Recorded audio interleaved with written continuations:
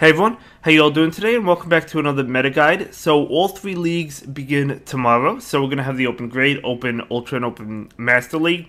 So let me know which one you're gonna be playing. I'll probably do a guide on the Ultra League a little bit later today. But yeah, at the end of the day, I'm looking forward to it. The Ultra League is definitely, in my opinion, my best league and my favorite one as well. But Open Great League is fun as well. I actually like all three. I'm just not good at the Master League. I need to learn the Master League a little bit better.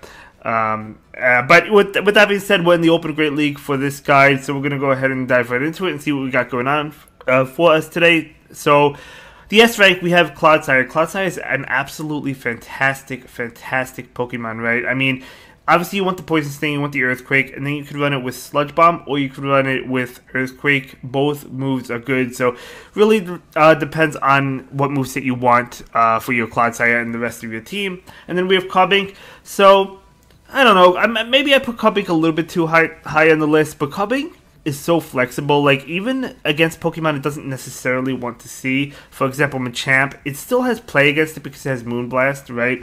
So, you know, you can still do really well with the Carbink, of course, against some Pokemon, or against the Gator. Obviously, it hates water types, water damage, but, you know, it's still going to be doing a lot of damage with its fast move, and then you can get to the charge moves, maybe pick up a shield, and it's so flexible. It's a lot better than Bastiodon, right?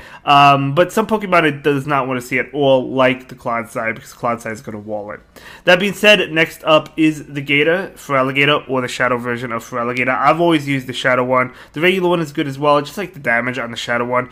You definitely want the Shadow Claw and Hydro Cannon for sure. And then the second move, well, previous seasons we saw a lot of Crunch. This season we're seeing more of Ice Beam, and I'm kind of leaning towards Ice Beam this season as well. I've been using it on my Shadow Feraligatr, but it really, again, depends on your team. Next up we have Gastrodon. Yeah, Gastrodon, really good Pokemon. Of course, Mudslap buff helped this Pokemon out a lot. We hardly ever saw it, certainly not in the Open Great League before this season. We saw it in like the Sinnoh Cup in the past, but like it was very rare. But because of the Mudslap buff, it helps out Gastrodon so much. And then we have Dunsparce. So Dunsparce did receive a rollout buff. I mean, obviously it always had rollout, but it received the buff to rollout, and it's going to be doing more damage. None of the moves, I mean, it has great coverage, just none of the moves are stab, which stand for same type attack bonus. But still, really good Pokemon, and just great coverage in the meta for sure. And then we have Mandibuzz, a bulky flying type Pokemon. It can take hits for days, even super effective hits, right? So one of the best flying types. And then we have Pangol. Pangol has been a lot of fun. So the two fighting types we don't see the Poliwrath. I mean, you see it once in a while, but you generally don't see Poliwrath. You don't see Annihilate. You certainly don't see Vigoroth, right? Counter uses in general are kind of extinct, but the Karate Chop Pangol and the Karate Chop Machamp, both really good. I love using, every time I use Pangol, it seems like I do so well with it. I just love Pangol.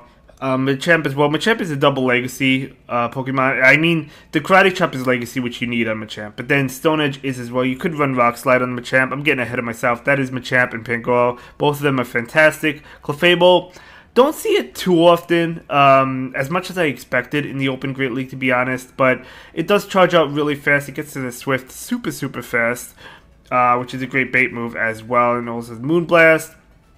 Has Medium Mash as well, if you want to consider Medium Mash. Moving on to the A rank, Bastiodon. Bastiodon, listen, SmackDown was nerfed, right? And, you know, fair enough, it was nerfed. But, you know, if it's walling a Pokemon, it's walling a Pokemon despite that nerf. It does affect it for sure, but it's still a Pokemon that is just going to completely wall off, like, any flying. If you have a flying type, it's going to wall off that, you know. But there's also a lot of Pokemon in this meta that do really well against Bastiodon, so just something to keep in mind. And then Malamar, oh, fantastic with the Psywave buff this season. Absolutely love to see it. Superpower, Foul Play is the way to go, in my opinion. Malamar is absolutely fantastic. I see this Pokemon a lot on the lead. And then we have Quagsire. Yes, Mudshot was nerfed, and it does affect these Mud Boys. Like Wishcash, Swampert, and Quagsire. But Quagsire, Shadow Quagsire, is still a really good one. I'd recommend the Shadow one, honestly. Then we have Azumel.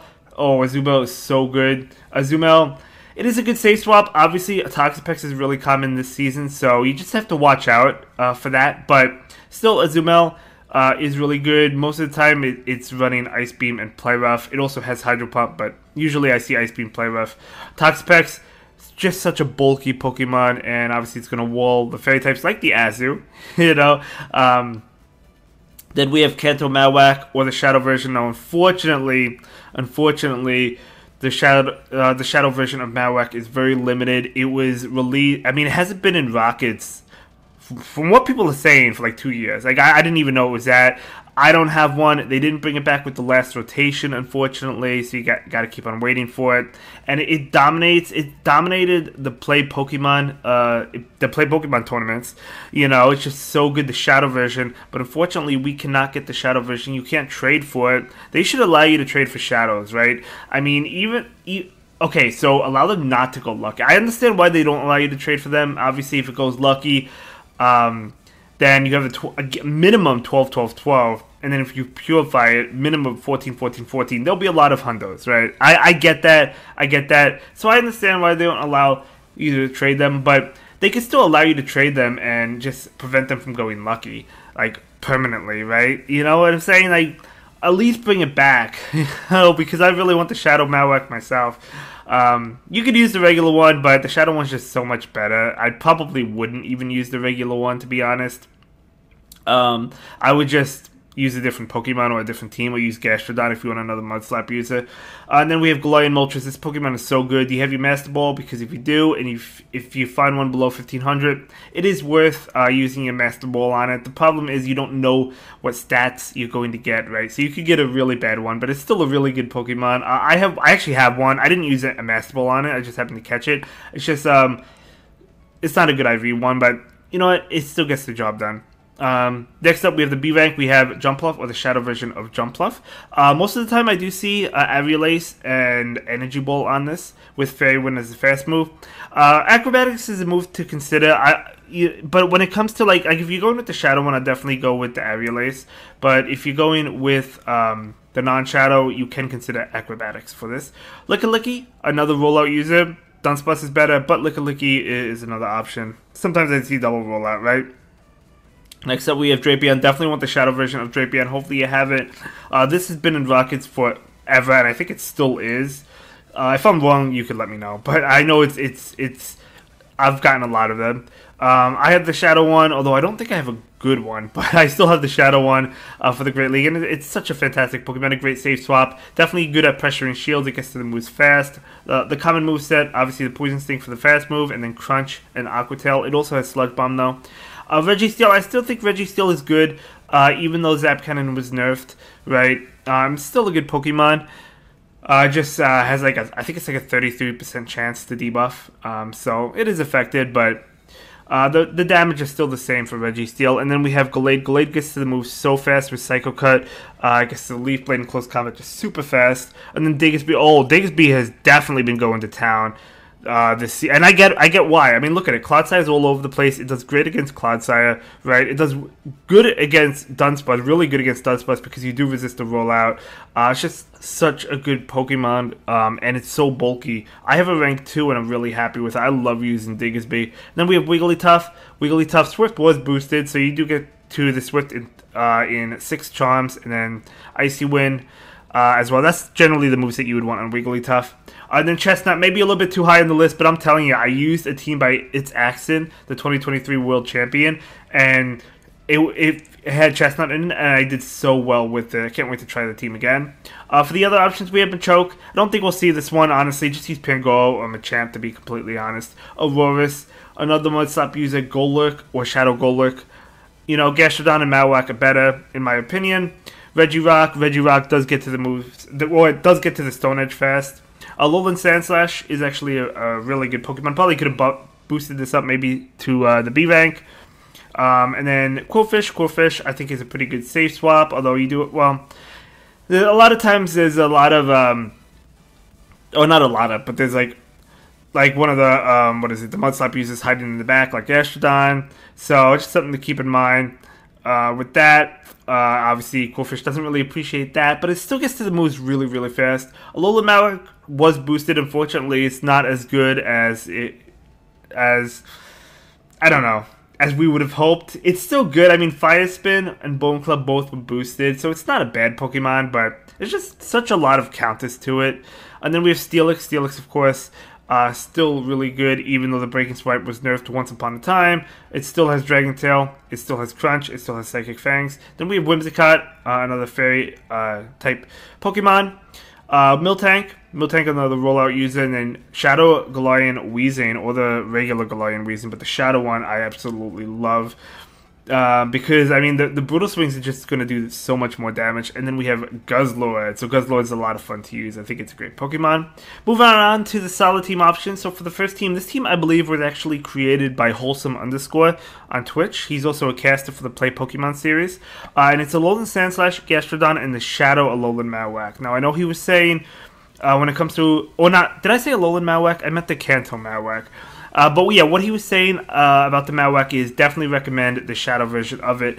But again, you all know if you don't have the Shadow version like me, you can't use the Shadow version. So keep that in mind. But I do recommend the Shadow one as well. I think he hit Legend with this team as well. Next up is the team from It's Axon that I was telling you about. Chestnut and Dugong and Drapion. Shadow Drapion for sure. Chestnut is a great core breaker in general, right? Because it's going to wall the Dunsparce. Obviously, it does well against water types like the Gastrodon, the Feraligatr, the Azu, Quagsire.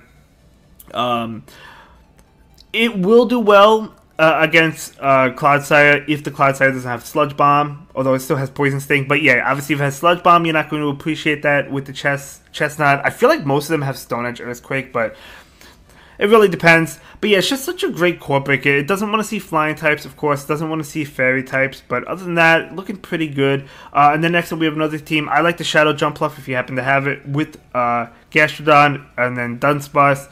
Dunsparce in a pretty good safe swap, all in all. It's only weak to fighting. So, you know, if a fighting type comes in, that's unfortunate. But I think it's a pretty good safe swap. Next up, we have Malamar with Clodsire and Dunsparce. So, really good team. I've used this as well with success. I believe this was another of It's Axon's teams, if I'm not mistaken. I think it was. But I know I've used Clodsire and Dunsparce a lot in the back. And then we have another team. We have Toxapex and then Shadow Feraligatr, or the regular one, but I'd go with the Shadow one if you have it. And then Diggsby. Diggsby is such a fantastic Pokemon. And again, it will do well against the back line of Clodsire and Dunsparce. And then we have another team, very similar team, with the Gator in the lead. And then Diggsby, but then I put Clodsire in the back. So let me know what you think of these teams. Let me know what team you plan on running, and I'll see you in the next one. Have a good day. Thank you so much for watching. Bye.